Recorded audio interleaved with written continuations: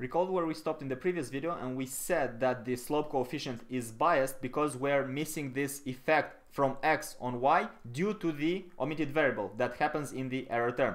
Now, with that said, what would be an instrumental variable? With the instrumental variable, we want to isolate the effect that happens on y due to the error term. So whatever effect is going to happen on y must happen only via x. So what we do is we're regressing one more variable on the independent variable. We're going to prove how these regressors work in the next videos, but for now this graph matters. The instrumental variable, which is z, let's call it z, is going to affect the independent variable x, which in turn is going to affect the outcome. X is going to affect the outcome.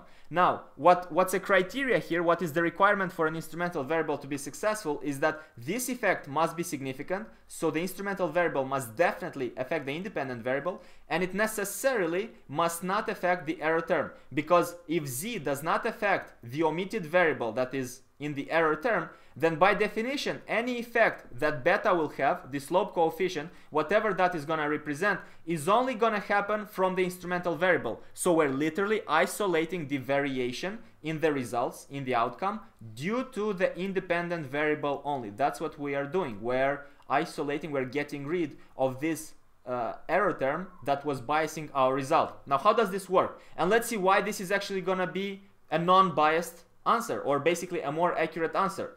So let's work with the concept of covariance. What will we have? We will have a covariance, meaning the result that we are measuring, the outcome, is gonna vary, is gonna change with the instrumental variable. Whenever we are adding the instrumental variable to the model, the result is gonna change due to it. So we're gonna have a covariance between the instrumental variable that we use in a regression for one individual and the outcome for that individual. So how do we write this mathematically? Because with math we will have peace of mind that this works.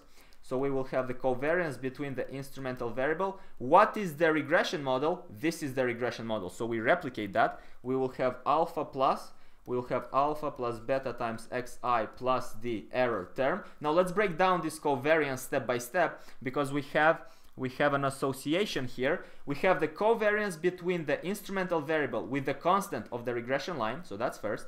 Covariance between the instrumental variable and the constant of the regression line, plus we go to the next set, the covariance between the instrumental variable and the independent variable, which is b times x. So we're going to write it as b times the covariance between z and x, so between the instrumental variable and the independent variable. And finally we have the last one over here. Let me change colors for that. We have the last one over here, which is going to be the covariance between z and the error term. So we have the covariance between the instrumental variable and the error term. Now what do we notice here? Let's see.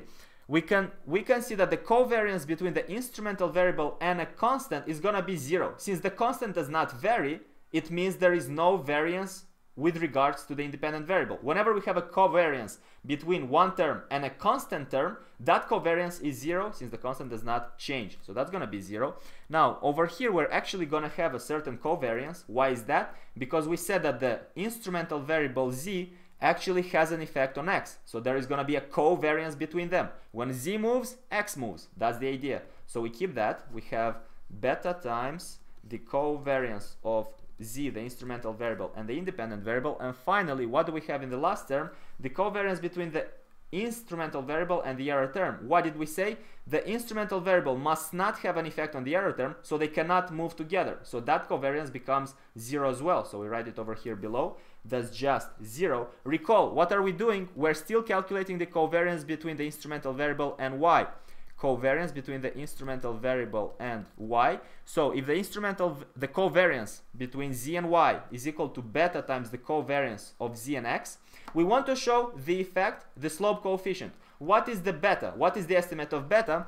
Well, the estimate of beta, if we solve the math, is going to be the division between this covariance, so the covariance between z and y, covariance between the instrumental variable and the dependent variable, divided by the covariance between the instrumental variable and the independent variable. And notice how this is going to make so much sense on the graph now, because when we zoom out and we look at the graph, what we just proved is this, that let me see if we can get there. Yes, what we just proved is that whatever change is happening in y due to z passes via x. This is what we proved. We are proving this mechanism. So covariance of z and y, this is how y is gonna change via z when z is passing through x. So what we're showing is that the instrumental variable is going to affect the independent variable, and the independent variable in return is going to affect the outcome variable, the dependent variable. And notice we have nothing to do here with the error term because we isolated that variation in results due to the error term, since the covariance between the